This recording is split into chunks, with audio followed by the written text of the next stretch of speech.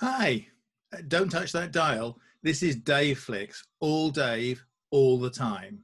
And now, the next episode of the FinTech Writers Workshop. Hope you enjoy it. Well, this was an interesting one. I had to come up with a 20-minute talk for Finnovate Asia. They asked me to talk about COVID and cashless. So, that's obviously interesting and a hot topic. And it's one of the keynotes, so I was very happy to be asked to do this. But, I want to try and think of something interesting to say and not just say what everyone else is going to say about how the virus is accelerating the trend towards cashless and how contactless use is up no end in the UK and all that sort of thing. So I tried to think of a specific agenda, and I thought, well, I definitely want to learn more about doing presentations on video, because they asked me to record the presentation. They didn't want to do it live over Zoom, partly because I think it would be like 3 o'clock in the morning for me or something, but also because I think, as I've discovered with a couple of other things I've done recently, it can occasionally be a little unreliable if people are relying on internet connections. So they wanted me to record something, so that's good. I wanted to say something about the big picture, which for me isn't about contactless, it's about contact free, and panders to my thing about app and pay, not tap and pay. But I wanted to finish with my really big point about what the transition to cashlessness means, and actually what it means is we need to have a strategy for it, which we don't have. So I was trying to think of a framework for the presentation, and I was trying a couple of different things, and I didn't want anything too cliched, and I was thinking, well, what can I use to sort of illustrate what I think the real trend is? And by complete coincidence, while I was not working on the presentation, one of the other things I was doing was doing some questions for a pub quiz. We have a weekly lockdown pub quiz at Consult Hyperion, and I won last week, so it was my turn to set the questions for this week. And I happened to be looking up a couple of questions and about beer. I was just trying to think what would be interesting things to have questions about, and then I suddenly thought, what a great idea to illustrate the trends. So I decided to talk about beer. Now, not just drinking beer, I mean, that was a good point, but using buying beer to illustrate the changing trends. And it reminded me, this all started way back in 2011 with my good friend Joe Devana. This is in Cambridge, and we were in a bar messing around with I had some what were then, quite revolutionary new contactless tchotchkes. I had a sticker on the back of my phone, which I loved, by the way. I thought that was great.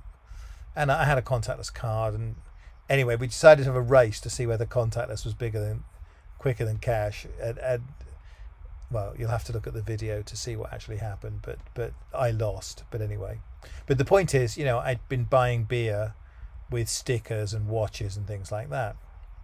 So that took me on to 2012, where we persuaded our local pub to install a contactless terminal for two reasons, really. I pestered Kath, the landlady, to death about this, but first of all, because we wanted to muck about playing with contactless stuff in the pub, which was I mean, why not? It was just across the road from our office, and it was kind of useful to have a working live POS terminal in there, so you could go over the road with things you were working on. This one of the mobile phone applications there, that was with Orange, and various other things, and try them out. But also because, of course, we quite often took clients to the pub for lunch, and we wanted to show them stuff as well. So, and the point is, when the pub went contactless, that was big enough news that it made the local newspaper.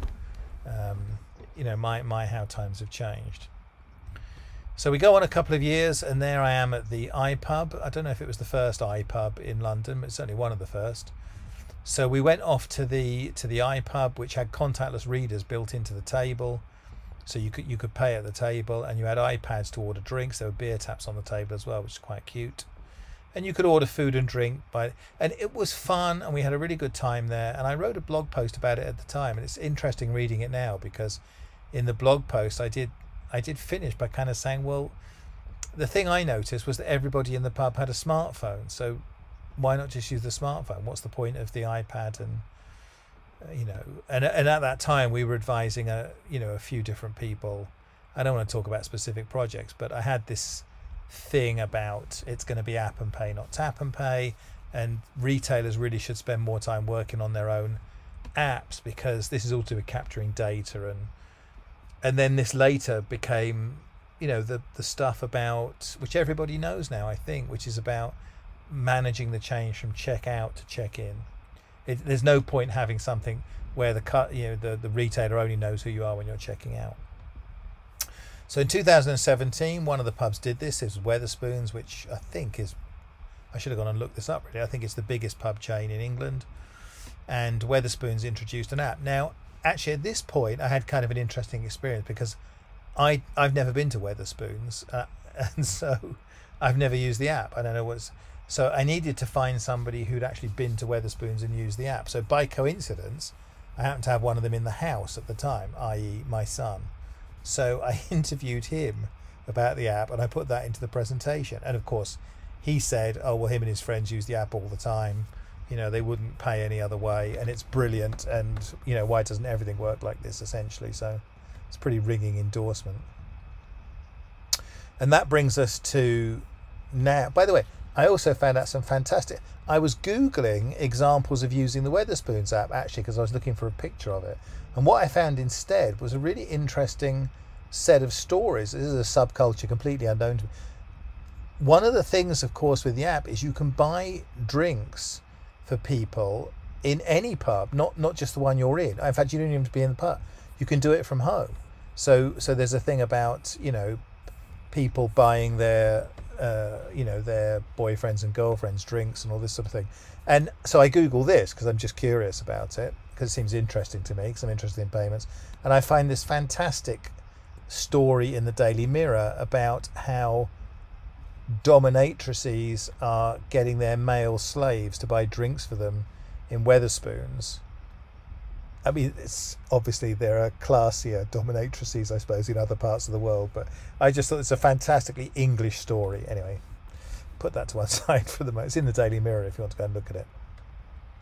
Which brings us to now, and while I'm writing the presentation, I see all of this stuff about the government wants pubs to reopen. One of the things the pubs can do to have the kind of hygiene and social distance and all that sort of thing is basically get people to use apps. So we've gone from buying drinks with contactless cards and thinking that was fun to a point where, it's not mandatory, but it might as well be that pubs have to use apps. And so I thought that makes like an interesting story about where we're going. We're not going to contactless, we're going to contact free. That kind of harmonizes the situation in Europe and Asia, where smartphones and QR codes are the order of the day as it is, and enables me to make a couple of points about this shift to check-in and the strategic options available to different stakeholders about supporting that transition and making it effective. So then my point, of course, is the virus hasn't caused us to go contactless, it's caused us to go contact free. What does that mean? It means it's accelerated the trend to cashlessness. You can all look at the figures. Certainly in the UK, the use of cash is collapsing, which of course means that it doesn't make sense to me to spend money on the cash infrastructure. It would make more sense to spend money helping people to move away from it. And that made me think that we need an overall strategy for cashlessness. And then I remembered, well, I'd done this cashless manifesto for Money 2020 Europe back in 2017. So what I then did was I went back to the original blog posts about the bar, about the pub, about app and pay, and I pulled out a few bits of those because I thought that would make an interesting blog post. And then I went back to the manifesto for contactless, the manifesto for cashlessness from 2017, which is in my book Before Babylon Beyond Bitcoin. Just thought I'd mention that. And what I'd done there was I'd taken this catalogue of issues around the transition to cashlessness, and I'd organised them into these kind of 4 areas. And my idea essentially was to form a national strategy around it. We need to bring experts in these 4 areas together to connect the dots and look at all the different issues, and that would be an organised way of helping us to develop this national strategy. I think it's a pretty good structure, and I kind of stand by it. So that meant I could finish on a big point. And anyway, that was how I came to use beer as my central narrative for Finnovate Asia. Well, that was the FinTech Writers Workshop. I hope it was helpful to you in some way. Please keep the feedback coming, good and bad. I'm quite serious about thinking of ways to improve it. And if you have any kind of specific areas you want me to cover in the future, just drop me a note. See you soon.